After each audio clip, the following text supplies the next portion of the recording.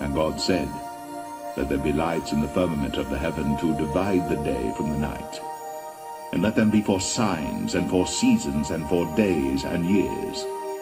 And let them be for lights in the firmament of the heaven, to give light upon the earth. And it was so.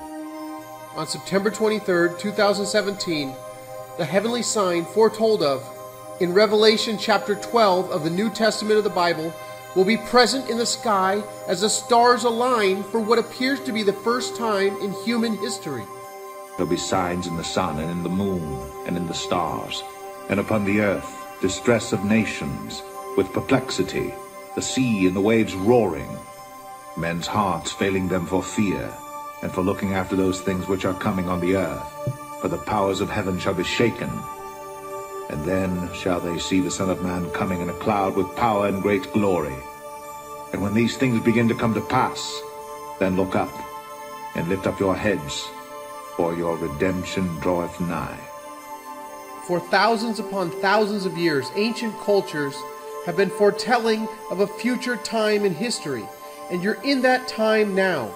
Not only are you going to see an incredible astronomical alignment in this video, but you will also see the birth of a king, known as Jupiter to the Romans and Zeus to the Greeks.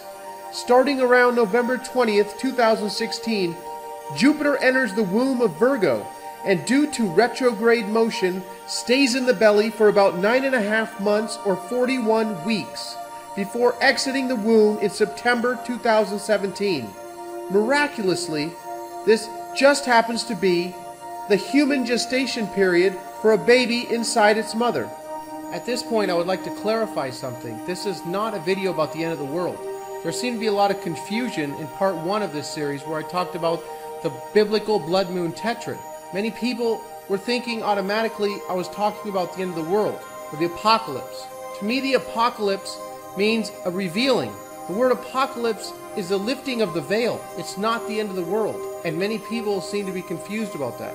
In my opinion, their fear stems from so-called end times, thanks to horror stories from Hollywood and religion, as we find ourselves in the end of the age of Pisces, an age of believing, deception, suppression, and control.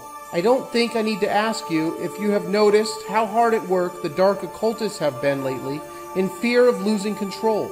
As more and more people awaken and tune into the higher frequency, realizing who they are, the dark forces ruling the planet must keep you in fear while enslaved in their current construct. But thou, O Daniel, shut up the words and seal the book, even to the time of the end. Many shall run to and fro, and knowledge shall be increased. Many shall be purified and made white and tried. But the wicked shall do wickedly, and none of the wicked shall understand, but the wise shall understand. The Aquarian age we are approaching is the age of knowing, truth, harmony, expansion, and incredible potential for the human race. Please do not confuse some New Age movement with just being something new. Due to the precession of the equinoxes and the wobble of the earth, we move backwards through the zodiac about 1 degree every 72 years, or 30 degrees every 2,160 years. In order to have a better understanding of the ages, we must briefly jump back about 6,000 years to around 4000 BC. This was the beginning of the age of Taurus and lasted roughly 2,000 years. Egypt worshipped the bull gods of Hathor, Apis, Bacchus, and Mnevis. Mesopotamia had Enkidu, the bull of heaven. China had a bull god of agriculture. In Sumeria they had the bull god Enlil, and sacred bulls and cows could be found around the globe. In the following age of Aries the ram, the bull was slain by Mithras, the Persian and Indian god, announcing the end of Taurus, and Moses destroyed the golden calf being worshipped by many people. In this age you saw the Jews blowing the shofar, or the ram's horn. Egypt depicted Amun-Ra as a ram. The Greeks had a horned god, Pan, who turns out to be the only Greek god to die at the end of the age. In the age of Pisces, From around 1 AD to the present time, we have the Lamb of God being slain and the Son of God being portrayed as the great fisherman. The symbol for Jesus is the fish. Jesus feeds 5,000 people with 2 fish and 5 loaves of bread. The Pope's mitre is shaped like a fish head. Jesus met 2 fishermen and told them he could make them fishers of men. Even the word nun in the Aramaic means fish. Contrary to what you might have been taught growing up, the word occult does not mean evil. It means hidden, and occult knowledge can be used for good or bad. Part of our awakening involves understanding that man is the measure of the universe, the microcosm of the macrocosm, as above, so below. In the Middle Ages, you find many depictions of the zodiac man. We are almost at the point of the video where I show you the coming great sign in the sky. But I think now would be a great time to discuss one more little known fact, or at least fact in my humble opinion. Leonardo da Vinci studied the occult and said that the human organism was an analogy for the universe. There exists in the writings of virtually all civilized nations a description of the major stars in the heavens, something we might call the constellations of the zodiac, or the signs of the zodiac, of which there were 12. If you go back in the time of Rome or beyond to Greece, or before that to Egypt, Persia, Assyria, or Babylonia, regardless of how far back you go, there's a remarkable phenomenon. Nearly all nations had the same 12 signs. I would now like to show you what many believe is the true hidden message in the Last Supper. If you look from left to right, you will see groupings of 3 disciples. The first 3 representing spring, the next 3 representing summer, with Jesus depicting the sun, the following 3 disciples representing fall, and the final 3 representing winter. At the head of the table is the man with his hands on the table in the position of a ram, like he is about to ram something. Well, he happens to be Aries, the ram. And next to him is Taurus the bull, who has his arm wrapped around the neck of Gemini, the twins, showing you with his hands, the twin hands. Taurus is also pointing at Cancer's neck, where Cancer is in the human. You see, you can lay the zodiac man down on the table with his head in Aries and his feet in Pisces, where you see Pisces holding his 2 hands out, as if he was holding 2 fish. Now going back to Cancer, you see Gemini with the 2 hands up. Cancer, the crab, is holding a knife, like the claw of a crab, and he's pointing at what would be Virgo's neck, maybe saying, hey, look here, no Adam's apple. Next to Cancer is Leo, with the arm on the table, the king of the zodiac, the Lion King, Leo the lion. Next you have Virgo, and then in the middle you have Jesus as the sun. Now, you'll see that Jesus is here between Virgo and Libra. Jesus, here between Virgo and Libra, in the end of September, is providing the harvest of the wheat and the grapes, or the wine, on the table before he's crucified in Libra. You see the next sign next to Jesus being Libra, the scales of balance with the arms out as the scales, before he's crucified and goes down to the dead of winter to his death, where the sun is actually reborn on December 25th, but we won't get into that in this video. Next to Libra is Scorpio. You can see the finger being pointed upward, the stinger of the scorpion. The kiss of death, Judas having kissed Jesus, actually giving him the kiss of death. Scorpion bite looking like 2 lips.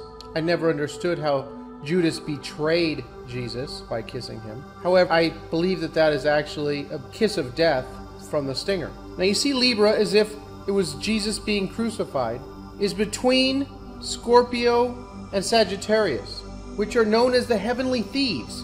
Jesus was crucified between 2 thieves. Between October 23rd and December 21st, there's a harvest almost everywhere of the year, somewhere except for these 2 months. And these are known as the heavenly thieves. Making up the winter signs, you have Capricorn, and next to him is Aquarius, with his hands positioned as if he was emptying a pitcher of water. And at the end of the table, you have the man with his 2 upward hands, which would be holding the 2 fish. Now, I understand that a lot of people are just going to think this is all totally bonk, totally ridiculous. However, I also believe that there's going to be some who are in a certain frequency that will be able to look at this and probably do their own research and be able to see something here that they had never seen before, something that very intriguing, making them think of what's really happening here. Coincidentally, when asked by his disciples where to prepare for the Passover, Jesus said the following. And he said unto them, Behold, when you are entered into the city, there shall a man meet you, bearing a pitcher of water. Follow him into the house where he entereth in. And there appeared a great wonder in heaven, a woman clothed with the sun, and the moon under her feet, and upon her head a crown of 12 stars. And she being with child cried, travailing in birth, and pain to be delivered. So here we are, everyone, an incredible sign in the heavens. I'm going to link you below to someone who's done research claiming that this is the only time this happens in 7,000 years. But there may be other times the alignment is similar, but I don't think there's another time where the alignment is similar and Jupiter had just gone through a 41-week gestation period in the womb of Virgo. So this is totally incredible. This is a sign of the end of an age as we transcend into the age of Aquarius and we have an awakening happening in the human race. This is just an incredible sign. You know, God said, let the stars and the planets be for signs. So on September 23rd, 2017, Virgo will be in the daytime sky. You have to remove the daylight here in the stellarium program to see the alignment. But she'll be draped in the sun. She'll have the moon at her feet. Jupiter will be coming out of the belly of Virgo, out of the womb, and she'll be crowned with 12 stars. Leo being made up of 9 stars, and in line with Regulus will be Venus, Mars, and Mercury, making up 12 stars. I'm going to leave you here with something else, talking about what is arguably one of the oldest books in the Bible, where God talks to Job about the Mazzaroth, which is the zodiac. I'm going to leave you with that and one other verse from the Bible. But thank you. I hope that you've enjoyed this video.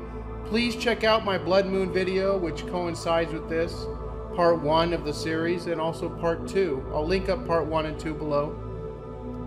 The Shemitah, which we came through, it didn't quite happen the way that it seemed like it was going to happen, but we did have a collapse of sorts in commodities, and I think these are all signs leading up to where we're headed. So thank you very much for watching, everyone, and I'll be speaking with you all soon. Canst thou bind the sweet influences of Pleiades, or loose the bands of Orion? Canst thou bring forth Mazzaroth in his season, or canst thou guide Arcturus with his sons? Knowest thou the ordinances of heaven? Canst thou set the dominion thereof in the earth? And it shall come to pass, in the last days, saith God, I will pour out of my spirit upon all flesh, and your sons and your daughters shall prophesy, and your young men shall see visions, and your old men shall dream dreams. And on my servants and on my handmaidens I will pour out in those days of my spirit, and they shall prophesy. And I will show wonders in heaven above, and signs in the earth beneath, blood and fire and vapor of smoke. The sun shall be turned into darkness, and the moon into blood before that great and notable day of the Lord come. And it shall come to pass, that whosoever shall call on the name of the Lord shall be saved.